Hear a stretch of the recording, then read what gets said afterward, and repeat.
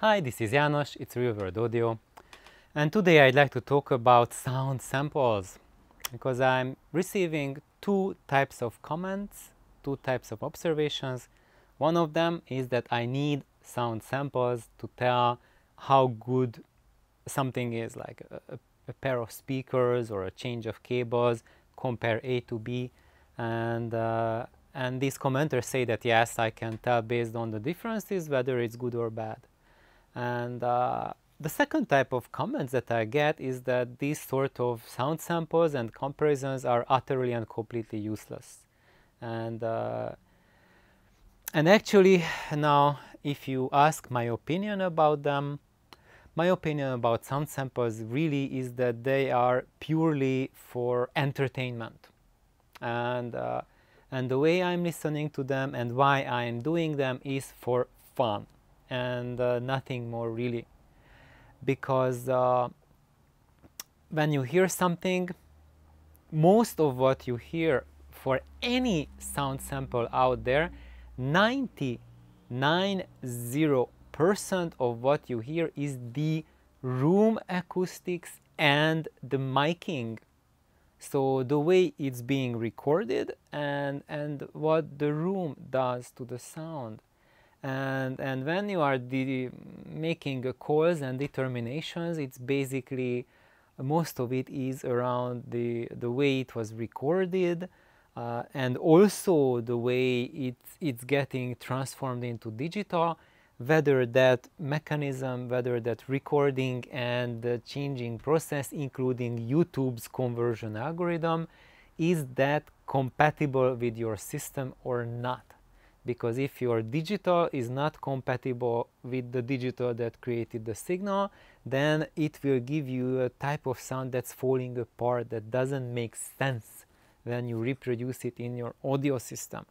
And I'm telling this because in the past couple years, I've done a lot of experimentation of hearing recorded music, recording it myself on different things, different situations, and with like cell phones and the Tascam recorder and that tube mic, and different things, different rooms, different systems, and playing it back on different gear as well, like on a computer with different headphones, different decks, and different systems. And what I can tell is that whether something sounds good or bad mostly depends on whether your deck and your playback system that you're listening to, was it matching well the source or not. If it matches it well, you get the thumbs up. If there's a mismatch, then you get the thumbs down. And that's the number one thing. The exact same sound sample can be both flipping up and down. And that's one thing. Compatibility issues. And those of you who have spent a lot of time in audio, decades, you all know about this already, probably. And those of you who just got into audio, maybe spent about a year, maybe 2 or 3 or 5 in developing your digital system, and you don't really have any experience with any analog, except sometimes maybe you hear something and kind of iffy, or maybe you liked it, maybe you didn't. But nowadays, with most modern digital gear, you get like a tunnel vision that you develop. And if you don't develop your experience basis, especially because there's the opportunities to listen to other people's system, the opportunities to listen to a wide array of comparisons of different combinations with audio dealers is not happening anymore, because they are closing down. And that's the number one importance of having an audio dealer in your area, is that you go there regularly and listen to all the combinations. So when my mentor Stu was alive, I was in his store every single day for more than a decade. Can you guys imagine that? Spending hours in an audio store with several systems set up running for a decade, every day, several hours. That's the way you can build up an experience basis. And yes, that's when you hear such a vast and array of combinations between different gear, that's when you realize that, and also hearing them in different rooms, different room acoustics, and that's when you realize that even just A/B testing something, it's completely meaningless, because A/B testing it in one system, like a pair of speakers, will give you very different results compared to A/B testing it in a different system, or A/B testing it in a different room, or A/B testing with different music, a different deck, or not a deck, or maybe like you put a turntable on. It's like flipping it around completely. Or if you just A/B test it in the same system, same room, and you get an impression, and then you live with both of these systems for several months each, that will might give you a completely different opinion than just an A/B test.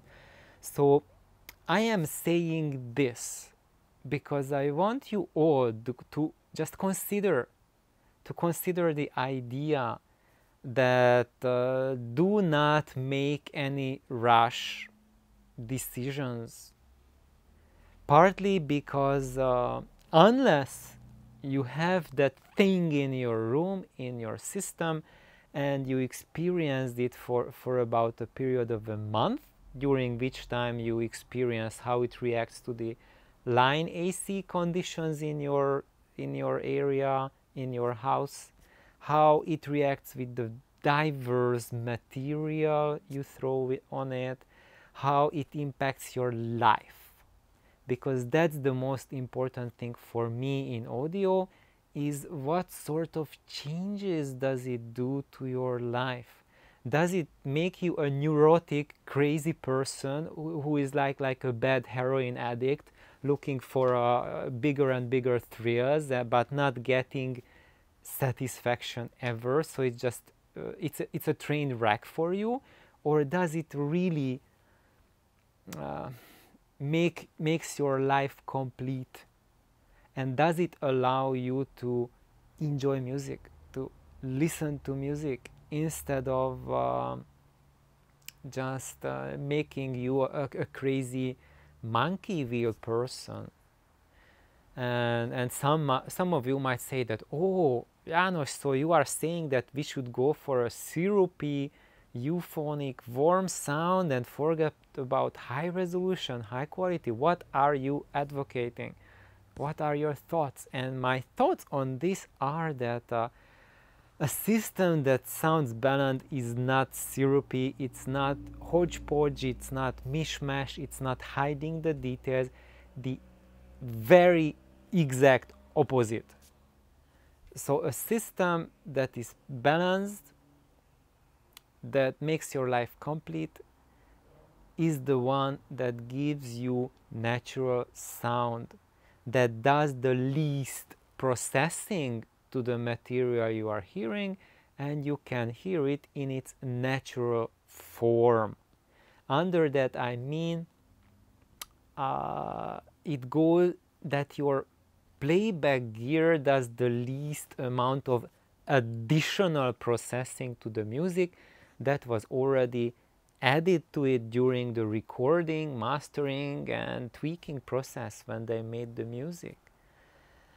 And what is the least amount of addition? Because I'm listening to live speakers, and live speakers, we know that they are not the most inert things. So they add something to the music, but when you look at inert cabinets, they also add something to the music. And I have like long videos about that basically explain that it doesn't matter whether it's a live cabinet or inert cabinet, both of them change the sound, but the changes that an inert cabinet adds to the sound are much more detrimental to the naturalness of the music than what a live cabinet does. And now I hear, like, already I can see like tons of comments being typed that, no, I heard live speakers and they totally destroyed the music. And I agree with you, because there's a lot of stuff that you can buy commercially which are just huge thumbs down. Making a proper live cabinet is not so easy, and it can, for if you do it for yourself, it can get pretty normal, pretty easy, and you can do it on a nice budget. But if you want to market it and sell it, then the prices will be so steep that if you want like a decent cabinet, the prices are astronomical. And if you want something that's a live cabinet at a very cheap, affordable price, of course it will be colored like hell. It won't be what you are expecting if you want a balanced and even sound. And anyway, so I think now I'm really getting off topic and trying to look at different diverse things, but that's because there's just so many aspects of how we can judge the character of the system. And this is where I departed from my main topic of the day, is how can we judge the character of a loudspeaker based on a sound sample? And you cannot.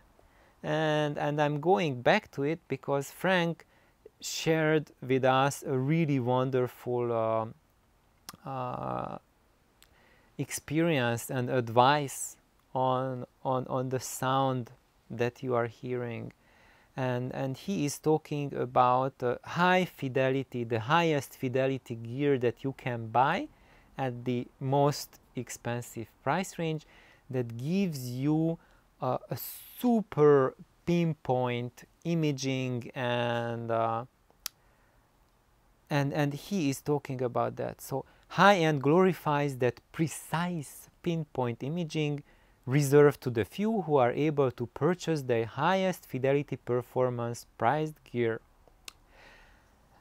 However, in reality, it's lacking the physical illusion and presence of the body of the sound.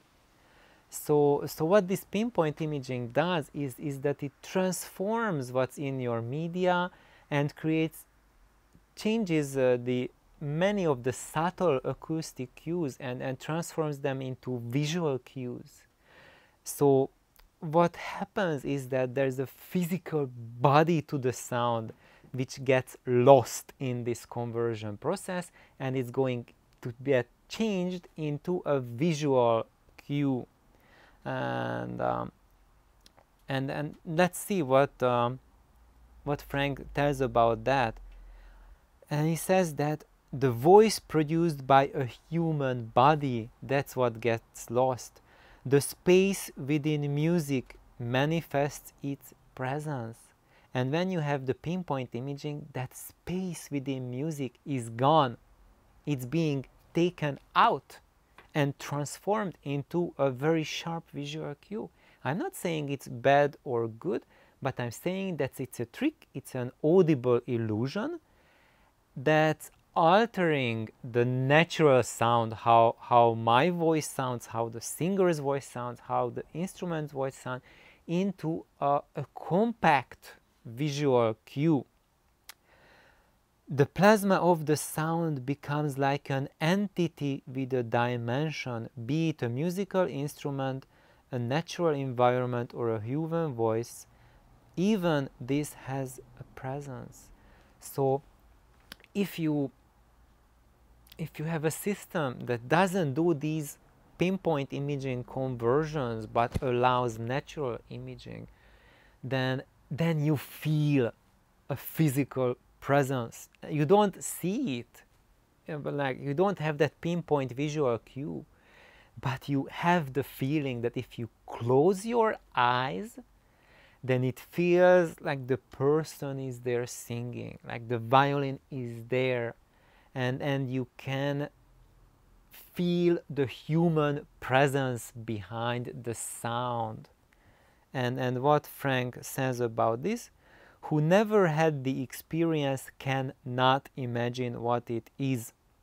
Sticking to measurements and performance of audio gear and thinking on a cerebral level of wishful reality. So that's why if we are looking at gear, audio gear, that reproduces sound naturally, that doesn't take it into this altered reality pinpoint imaging direction, when you listen to sound samples made with these systems, they don't make any sense whatsoever on systems that alter the sound to become pinpoint image. There you lose whatever benefit that sound has. So that's why I think it's like so darn useless for me to make sound samples with Legrand or Voice of Lancelot, because almost every single one of you has systems that create this pinpoint image, and those are utterly incapable of recreating that experience that this type of sound gives. And that's why I'm having fun sometimes recording stuff, and basically I'm doing that for experimentation, to see, to compare, to hear how what I hear sounds compared to what I recorded. And most of the time what I record doesn't even remotely sound similar to what I hear in the room. And even if I like play back on the same system, like I play back what I recorded on the Voice of Lancelot, on the Voice of Lancelot, it just so much is lost, I just cannot even just begin to talk about it. Like 99% is lost. And if I listen to Voice of Lancelot recording on not the Voice of Lancelot, but on my computer with my Sennheiser headphones, that even more is lost. It's just like there's almost nothing left of the experience. Nothing. Zero.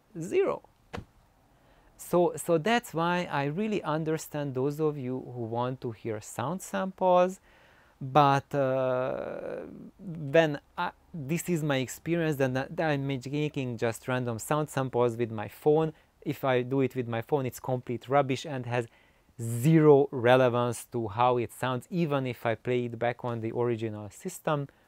Zero. If I play around with the Tascam recorder, it doesn't give the same tonality. The bass response is totally off scatter. It just cannot do bass. It will make it choppy, wavy, all kind of mishmash happening there. But I have to play around with mics. Where is it? How I'm holding? If I put it on a stand, it's rubbish, always rubbish. You have to use it by yourself. By the way, this is a nice miking technique. The very best microphone stand is the human body. There was one of the legendary recording engineers, and his best recordings were recorded with when the stand was his wife.